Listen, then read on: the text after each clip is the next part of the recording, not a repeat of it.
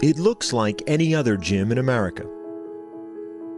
A place, for better or worse, revolving around the line between winning and losing. But for one night, this gym in Wisconsin redrew the line into a thread, tying two teams together in a game no one filmed, but few will forget. A game where the biggest possession never changed the score, and the best shot never touched the rim. Vince Lombardi is right. Winning isn't everything, it's the only thing. However, I hope he meant winning in a game of life, because that's what we did that particular day. Jontel Franklin, captain of the Milwaukee Madison Knights, expected to be at the gym February 7th, starting at guard against out-of-conference rival DeKalb High from Illinois. That changed when his mother, Kalitha, was rushed to the hospital. First thing that popped in my head, like, I'm gonna lose my mother. What am I gonna do? Lose my mother. After a 5-year fight with cervical cancer, Kalitha Franklin died that afternoon. News reached players and coaches quickly. Coach Aaron Womack Jr. and several teammates went directly to the hospital. I asked them, is there anything I can do for you? Is there anything we can do as coaches, as a team? And I also asked them, hey, should we cancel the game? What do you want us to do? Because we're canceled. I told them play, you know, because that's all I wanted them to do, was just to play. While Jontel remained at the hospital, his coaches and teammates returned to the Madison gym. DeKalb was there, ready to play, but aware of the special circumstances. I got the sense that it was almost maybe going to be some therapy for some of their players to get on the floor and get away from that situation for an hour or two. In the midst of a close game in the second quarter, the gym began to buzz. I noticed that the coach walked in the gym and he had a player with him. I looked and it was Jontel.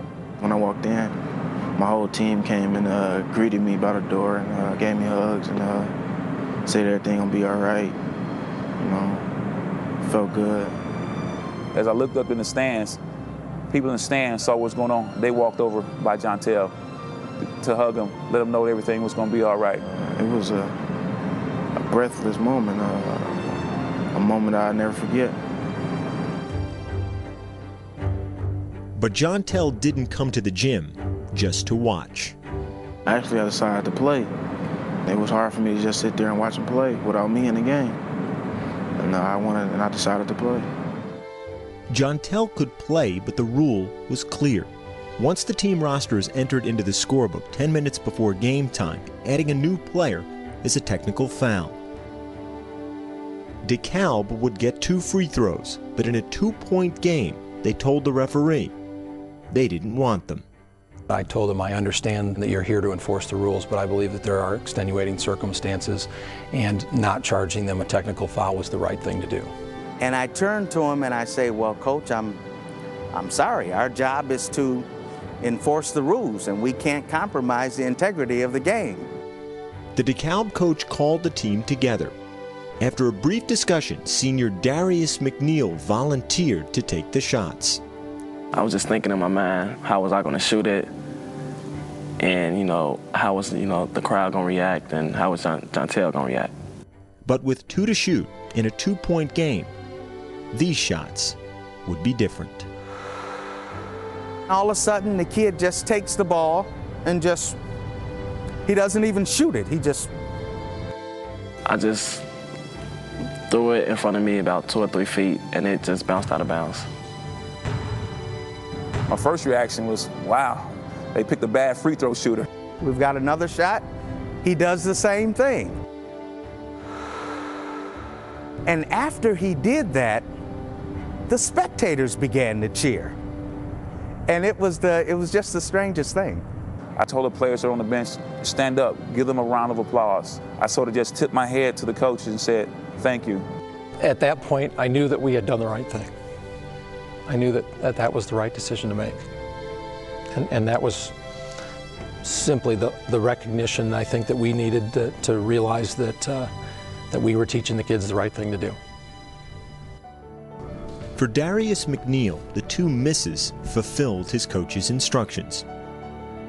For Jontel Franklin, the 2 misses held one message. Love. That's all it was that day, was love.